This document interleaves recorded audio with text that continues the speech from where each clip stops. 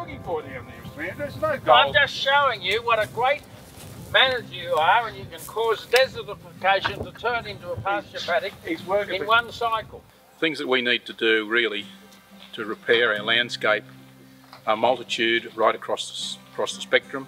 Natural sequence farming is part of that, and I do believe that we really need to start repairing the landscape with urgency here in Australia and indeed many other places around the world. I think there's a rising tide and a readiness out there today to start to accept some of this change that is necessary in the way we go about business.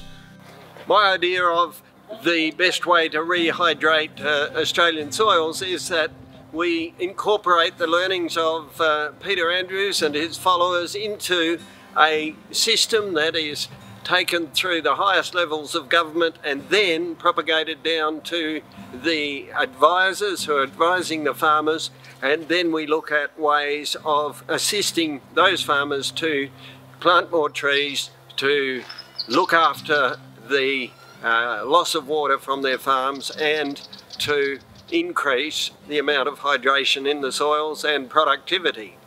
If you look across the Australian landscape, there's slope everywhere, nothing's flat, there's slope everywhere, it's just a matter of scale and rate. I've just been to the Paris talks, just come back last week, and one of the side meetings was, there was a group of people looking at the cooling benefits of rehydrated landscapes. I nearly fell over myself when I found this group because I thought we'd been talking to ourselves. My idea to rehydrate Australia's landscapes is to provide direct, tangible incentives to all landholders to retain moisture and productivity in the landscape, which would be turning everything on its head, because today there are incentives to drain, there are incentives to poison, there are incentives to remove biomass. We need the incentives turned on their head, even mandating retaining water in the landscape. We're talking about two things. One is official recognition through government programs and government funding of agricultural extension and agricultural activity. That's one, that's the proactive. The other one is reversing regulation that prohibits people from putting in place rehydration measures, which we've talked about before. The middle layer of all the departments of ag and academia, they're all in that old field of thinking still. And for the top to break down that bottom layer to come to the grassroots is very tough. I think there's a generational shift coming though. Rehydration of the landscape is not sufficient by itself. It has to go through the whole production system, so we get good food, high quality food as a result. So we have to reduce the reliance on fertilizers, synthetic fertilizers and chemicals, and then we get better food quality, better landscape and healthier people. And that's all for a profit, because we get far more dollars return for the inputs that we then, the reduced inputs that we then give. There's another answer to that too, Peter, which is legislation like the Environmental Protection Biodiversity Conservation Act does call it up already. It requires developers to deliver the maintenance of ecosystems that sustain life, quote unquote. Doesn't happen anywhere really. So there's opportunities within the existing legislation to reinterpret that in favour of protecting the land. Our program is to engage the city folk with the country folk and fix these landscapes that we're drying and draining at our peril. There are three elements that need to be implemented. First is to observe and understand the natural environment. The second is to create and install and reinstate those functions. And the third is to apply land management practices. Without the first two, the third one will fail. With the first two, the third one will flourish. I believe it has to start with a commitment from government to call it something. Corridors of Green or Rehydrating Australia or whatever it is, land functions or whatever the name is.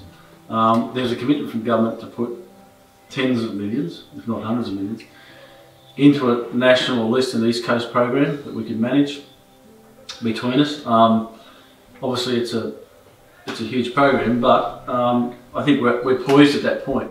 I believe we need another government program or a corporate program that does address all these issues: hydrology, climate, carbon, loss of soil fertility and biodiversity. We can fix this. We now have a government that's well informed. We have the science, we have the pilot programs. All we need is the political will to make this program happen. I'm hopeful that in the next 5 to 10 years this will start to really open up as the global community sees that food security is a huge issue.